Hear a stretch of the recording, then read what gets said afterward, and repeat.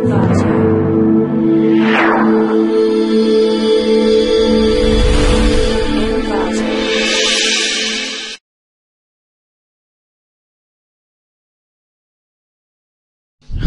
welcome to Clickmyproject.com. The title of our project is a secure Erasure code-based cloud storage system with secure data forwarding. So we have chosen this title from the domain parallel and distributed systems. The main concept of this project is we are providing storage security for this cloud storage. Our system meets the requirements the storage security and key server independent perform. We propose a threshold proxy re-encryption scheme and integrate it with a decentralized Erasure code such that a secure distributed storage system is formulated. So we use encryption and re-encryption technique for storage security, and also we found a new technique called data forwarding. By this technique we can directly forward the data from one user to another user. So let me see the flow diagram. So this is our user. The user before storage the data into the cloud, he do some fragmentation technique which is called splitting the file. He split the file into number of parts. You can split up to n number of parts. So after splitting for each file, each key is generated. Once the key is generated, those keys are saved into the key server, and then by that key we can encrypt the file. After encrypted, we have to re-encrypt that encrypted file and then store it to the cloud servers. So while we retrieve, we need the key for the decryption. So we take the key from the key server and then decrypt it, and then finally the output is displayed. Let me see the brief explanation in our project demo. This is our user, and then this is our server. So now our server status is in ideal. So before we are sending the file to the server, we have to do some techniques. The first technique is called the fragmentation technique, which is called splitter. Here I am going to choose a file. So click input file. So this aggregate dataset is going to be our file. So I click open. Here we have to choose number of chunk files. It's up to maximum 5 chunks. So I am going to choose it as 2. Once you click split, we have to choose one save location. So I am going to create one folder in desktop name create splits. So click OK. Now your file gets splitted. Click next.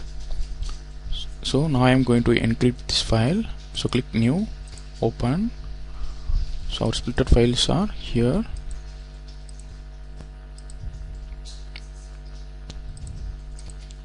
So choose the first part.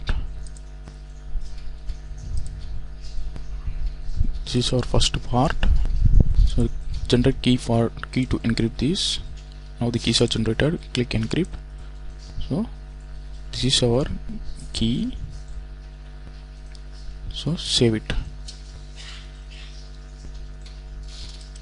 So the next two, like the same way we have to do all these 3. So this is our next process. Here I am going to re-encrypt this previous encrypted file. So I am going to click encrypt. So and then click encrypt data. File will be saved. So click, like the same way you have to choose these 3 files also. So over. So now I am going to upload the files to the cloud server. So click this upload, choose your file and click certain files. So your files are sending here. You can see the status here. Now the file is transferred successfully. So like the same way, transfer all these 3 files. So now all our files are transferred successfully. Let us see the server status. So here is our server status. Data has been received. So now we are going to retrieve the files from the cloud server, and then we are going to decrypt it and then join it. So now I am going to download the files from the cloud server. So click this button, totally I have sent 3 files. Here's the 3 files.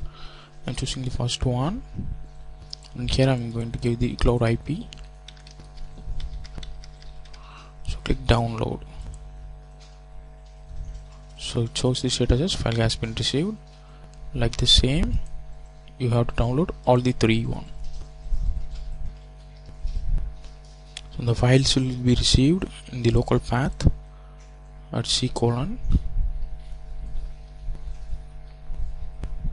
files from cloud. Here all our 3 files has been received. So now we are going to decrypt that file. So click decrypt. So locate the file and then click decrypt. Like the same way, so decrypt all the files. So now I am going to decrypt the file again. First we have to open the files and then choose your file and click decrypt. Choose its key.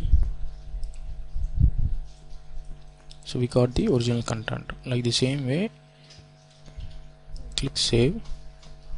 So like the same way, you can choose all the 3. Now we have decrypted all the files. Now we are going to join these files. So to join these files, you have to choose the folder. So our folder is in C:,